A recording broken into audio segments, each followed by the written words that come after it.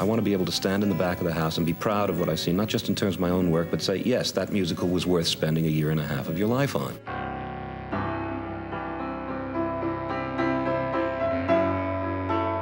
The songs I write don't really reflect me. They all are about getting into those characters that the book writer has made.